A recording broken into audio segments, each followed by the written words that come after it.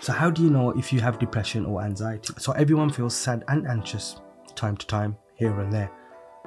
And it's built in everybody's life. Your mood and anxiety levels depend on what's going on in your life. When you experience an event that's emotionally challenging and you relive your past over and over again, it can make you feel sad. And when we're going through stressful events in our lives or fearing the unknown, it can make us feel anxious. So when is it something to look into? So when do we know that, okay, we need some help with our anxiety or depression?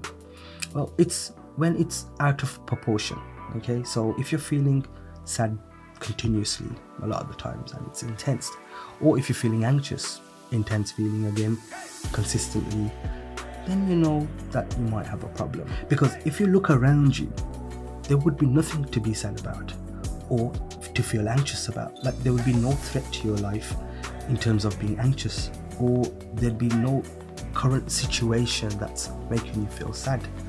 So that would obviously be something of where you've time traveled, whether it's the past or the future. And that's what's making you feel sad or anxious. So if you're stuck in that time zone, then it does look like you would need help. So if these feelings stick around more than they're meant to, then yes, you might be suffering from depression disorder or anxiety disorder. And they're both medical conditions that can be treated. Treatment could entail of prescribed medication or talking therapies like counselling, CBT, so forth.